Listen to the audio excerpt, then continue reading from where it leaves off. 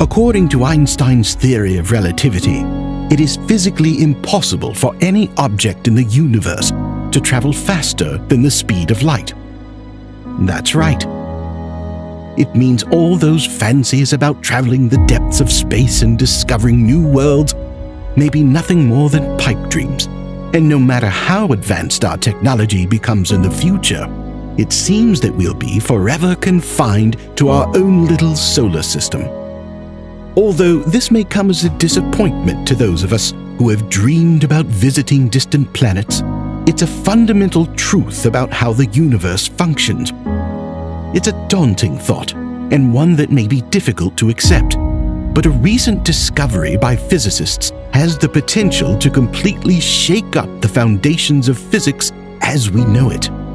They now believe that defying Einstein's law may not be as impossible as we once thought. So, let's dive into scientists' greatest fantasies and investigate how a tiny particle, smaller than an atom, could unlock mysteries of distant space. Will humans one day become interstellar beings? And is it really possible to travel faster than light? Join us for this and more.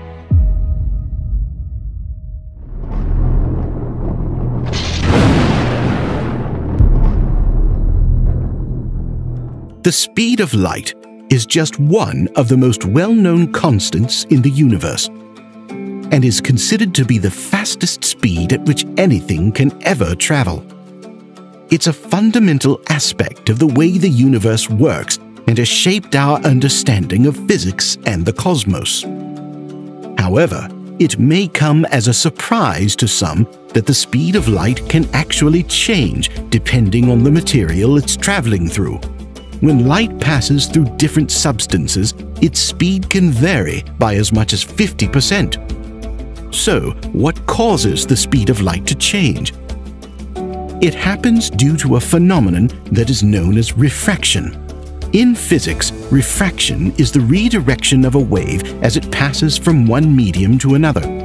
Different materials have different indices of refraction, a measure of how much the speed of light will be slowed down when it passes through the material. Materials with a higher index of refraction, like glass or water, will slow down light more than materials with a lower index, like air or vacuum. For example, the speed of light in water is 225 million meters per second, which is about 25% slower than in a vacuum. And in glass, it's 200 million meters per second, which is about 33% slower than in a vacuum. Refraction in glass is just light traveling in first gear. But why does the speed of light change in different mediums at all? It's because light is actually a type of electromagnetic wave. As it travels through a material, it can interact with the electrons in that material. This interaction causes the light to slow down, as some of its energy is transferred to the material. This is why, if you've ever placed a pencil in a glass of water, you may have noticed that it appears to be bent. The light waves are slowed down as they pass through the water and cause the pencil to appear to be at a different angle than it actually is.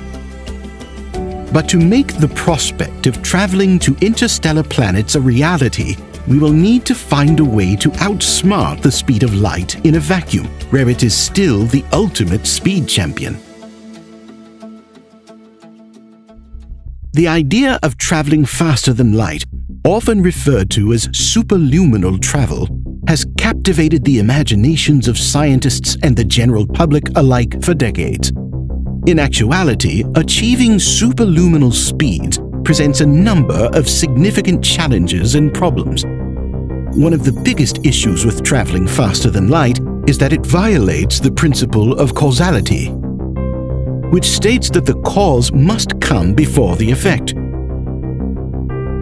In other words, if you travel faster than light, you could potentially arrive at your destination before you even leave, which would create a paradox. This can be a confusing and difficult concept to wrap your head around, but try to imagine what it would be like if you were traveling at the speed of light. time would appear to stand still, and you would be immune to the effects of aging. However, if you were able to travel even faster, all sorts of strange and confusing situations could arise, such as you might arrive at a destination only to find that it no longer exists because you changed the past by arriving before you left. Another issue with the prospect of superlunar travel is the vast amount of energy it would require to achieve such speeds. Einstein says that it takes a tremendous amount of energy to accelerate an object to the speed of light, and humans cannot ever generate or harness enough energy to achieve this. The challenges of superlunar travel don't end there. There are also a number of physical consequences that pose significant risks to any travelers. For example, the extreme forces created by traveling at such high speeds could lead to severe injuries, or even death. But despite the many challenges and risks, some scientists believe that faster-than-light travel may one day be a dream come true. One way we might be able to overcome the problem of causality is by finding ways to manipulate space-time itself.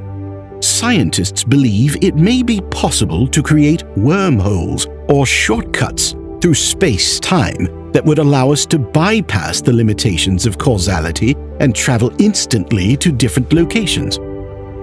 One more potential solution to the challenges of superlunar travel could come from the use of tiny particles known as neutrinos. These mystery particles are some of the smallest and most elusive things in the universe, and they're full of surprises. Neutrinos are incredibly tiny and also incredibly fast, about 1 billion times lighter than an electron, and travel at speeds close to the speed of light. But what makes neutrinos truly fascinating is their ability to pass through almost anything. They can pass through walls, Earth, and even entire galaxies without being stopped or slowed down. In fact, billions of neutrinos pass through your body every second, and you don't even feel it. But where do neutrinos come from? One way neutrinos can be produced is through the process of radioactive decay, in which an unstable atomic nucleus transforms into a more stable form by releasing particles. Neutrinos are also produced in the cores of stars, including our very own Sun. In fact, the Sun is one of the primary sources of neutrinos on Earth. Every second, billions of neutrinos are produced by the Sun and pass through our planet. Despite their abundance in the universe, neutrinos can be challenging to detect due to their lack of interaction with matter, and it wasn't until the 1950s that scientists were able to detect neutrinos for the first time. Today, scientists use special detectors, such as giant tanks filled with a special type of fluid, to detect neutrinos. Researchers think neutrinos may hold the key to understanding some of the universe's most puzzling occurrences, such as the formation of black holes.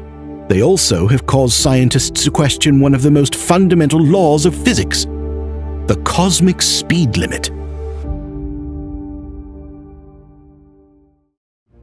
In 2011, scientists at the Opera experiment in Italy made headlines when they claimed to have measured neutrinos traveling faster than the speed of light. If true, this would have been a groundbreaking discovery, as it would have challenged our current understanding of the universe and the laws that govern it. However, further investigation revealed that the experiment was full of errors, and the idea that neutrinos could travel faster than light was ultimately debunked.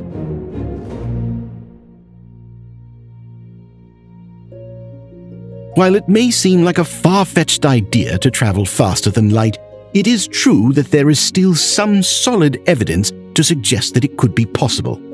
The key to using neutrinos to travel faster than light lies in their ability to oscillate between different flavors. Neutrinos come in 3 different types: electron, muon, and tau. Normally, neutrinos constantly switch between these flavors as they travel through space.